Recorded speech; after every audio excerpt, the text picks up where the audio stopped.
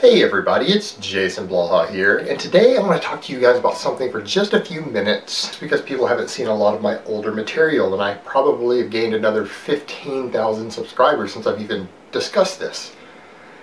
And that's the idea that people think that they're going to get dramatically stronger without getting bigger, and there's even this misconception that outside of the pro IFBB bodybuilder ranks that bodybuilders carry more total muscle mass than powerlifters, strongmen, and other strength athletes, which simply isn't true. Now, the IFBB guys, they do, but there's a whole other reason for that I can't cover that in the scope of this video.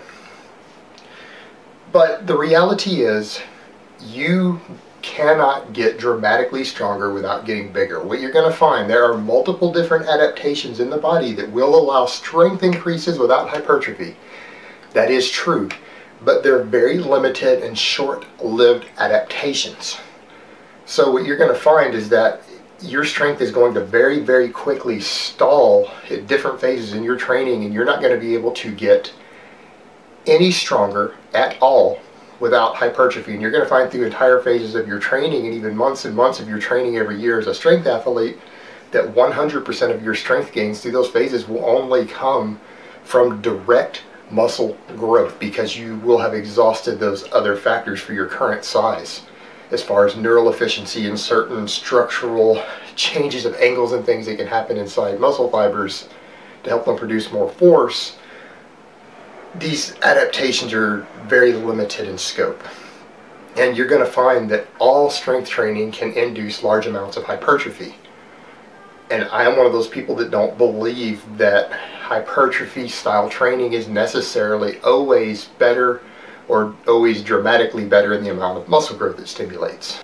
I think in some cases it can be. And I think one of the things that makes this confusing is that strength training doesn't always build a balanced physique. And someone who already has good genetics for proportions and things, they're simply going to look bigger and more muscular if they are perfectly balanced and have every single muscle in a close proportion to others than someone else who's carrying just as much muscle, but they're not as well proportioned. And it's largely due to proportions and insertions in genetics. You got to work with what you got. But the reality is, all strength training induces hypertrophy, and you simply cannot get dramatically stronger without getting bigger.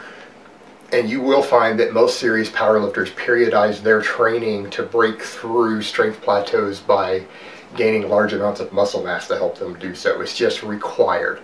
You're never going to see a guy who is tiny who benches 500 pounds. There's that very, very, very rare genetic freak who has exceptional neuromuscular efficiency naturally who can do it, but these people are so insanely rare that you are probably not going to be one of them.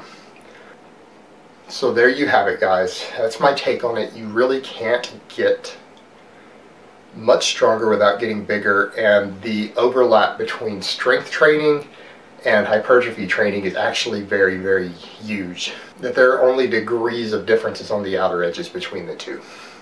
Most of it overlaps.